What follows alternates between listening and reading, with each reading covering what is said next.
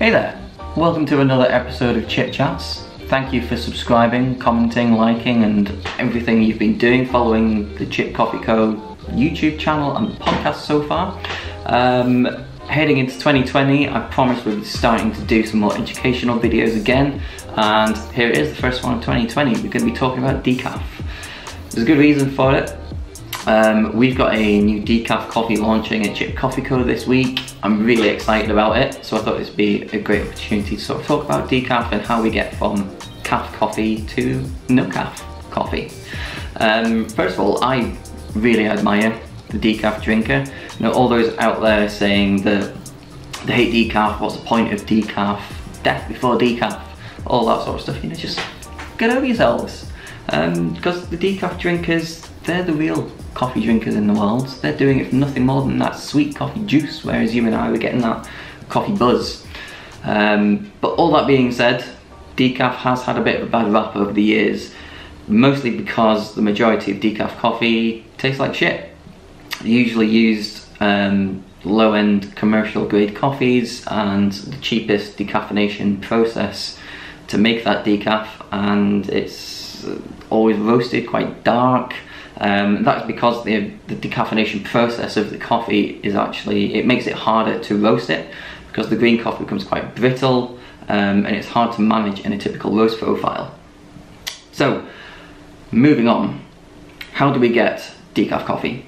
So let's start with some basic facts about caffeine first. Caffeine is naturally occurring in coffee. It occurs in the fruits, the cherry of the coffee seed, and it also acts as a natural insect repellent.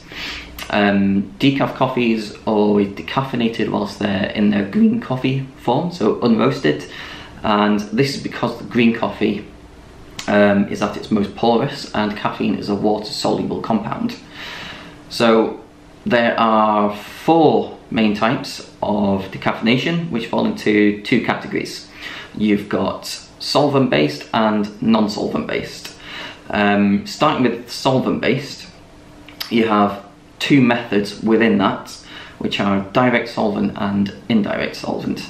Direct being that the decaffeination agent used is directly applied to the green coffee, removing the caffeine. But before the solvent is actually added even, the coffee is first steamed to help the porosity of the beans, and it also aids the hydrolysis of the caffeine.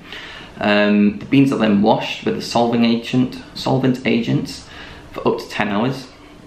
The solvent is then rinsed away and finished with a final steam to remove any solvent residue and also any other caffeine residue within there. This generally leaves the coffee at around 97% decaffeinated, which is quite common for solvent-based decaffeination methods. Indirect, on the other hand, is where the green coffee is first soaked in near boiling water to remove the soluble caffeine, and then the water is moved to a different tank and the solvent is added to it. This is where the solvent bonds to the caffeine molecules, after which the mixture is heated again, so the solvent and the caffeine evaporate, so you're just left with this sort of green coffee extract water mixture, and then this water mixture is added back into the green coffee to give all those flavour compounds back into the green coffee. This last part is really important because just as caffeine is water soluble, so are a lot of the other flavour attributing compounds within green coffee, so we want to make sure we're keeping and saving as many of them as possible in the green coffee. There are 2 main solvents used in decaffeination, which are methylene chloride, also known as MC, and ethyl acetate, also known as EA, which is usually followed by the product or produce that the ethyl acetate comes from. Typically it's sugarcane a lot of the time. Now solvents like methylene chloride and ethyl acetate sound very scary things to be drinking in your coffee, and yeah, sure, if you drank just a pure cup of either of these you will likely be very ill. However, by the end of the decaffeination process there's very little residue of the solvents left over, and even if there is any left over, by the time it's being roasted, the roasting process will have vaporized and roasted off any minor traces of the solvents. So decaf's perfectly safe to drink. Don't worry about it.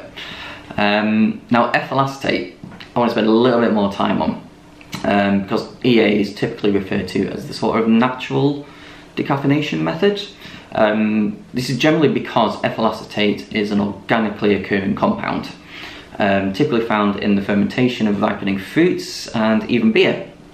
And it can be produced from fruit and fermentation byproducts. Most commonly is, again, sugarcane. In Colombia particularly, most specialty grade coffees are decaffeinated using a natural ethyl acetate from sugarcane plantations. Moving on to the other side of all this, we have non-solvent based.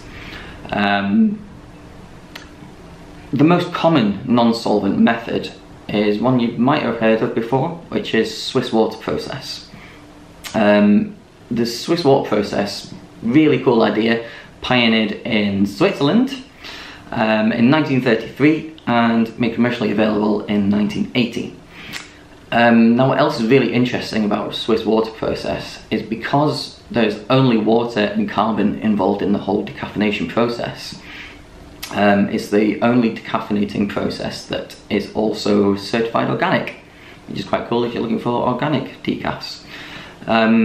So the way Swiss water process works is quite complicated, but it's a very cool idea. You essentially have 4 sets of vats holding the green coffee. The first vat is washed with hot water to remove as much of the soluble caffeine as it can. But as we've learnt during this process, we can also take out some of the flavour compounds within coffee, so we want to save as many of them. So what they do with this water is then put it into a carbon filtration system, which captures all the caffeine molecules but lets everything else flow through. And it goes through about 4 of these different filtration vats before then heading back to one of the other green coffee vats. This all sounds very confusing.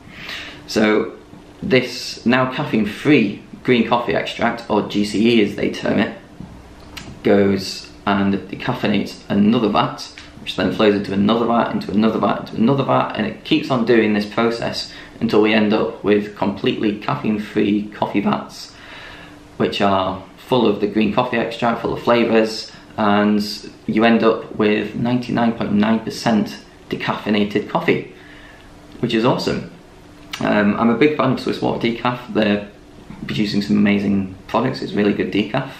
I probably butchered how they actually do it a bit, so I will link a couple of their videos below if you want to see it or hear it explained a little bit better. Moving on to the last method, which is the most common method, is CO2 decaffeination. So this uses liquid CO2 in insanely high atmospheric pressure to selectively remove the caffeine. So what happens is they start with a huge vat of green coffee that's been soaked in water again to help the porosity of the green beans, and then it's sealed and loads of liquid CO2 is pumped through the green coffee at super high pressure, and this removes only the caffeine. The CO2 is then put to a different vat and turned back into gas, which gets rid of the caffeine, and the CO2 gas is reused. So it's a good little cycle like that. However, all of this being said, this whole process of CO2 decaffeination is hugely expensive. So you'll often find it's only ever really big companies that do it, and they use low-grade commercial coffees to help keep the production costs down. So a lot of bad-tasting decaf is low-grade commercial grade quality coffees that have been CO2 decaffeinated and then probably badly roasted as well. So if you ever had a bad coffee, it's probably CO2. So after all that, I hope you've learned something with all this information. I hope you've been informed how to buy better decaf. And don't go for the super dark and oily stuff, because like we said, it's quite hard to roast decaf well. And it's very easy for a coffee roaster just to let that roast profile go, and it turns super dark super quickly. It takes a lot of control. If you find CO2 decaf, it's probably a lower grade coffee, so look out for Swiss water process, especially if you're looking for organic decaf. and my personal favourite, the ethyl acetate or EA sugarcane. Best tasting decafs out there. I hope it's been good. I'll see you for the next one. Peace.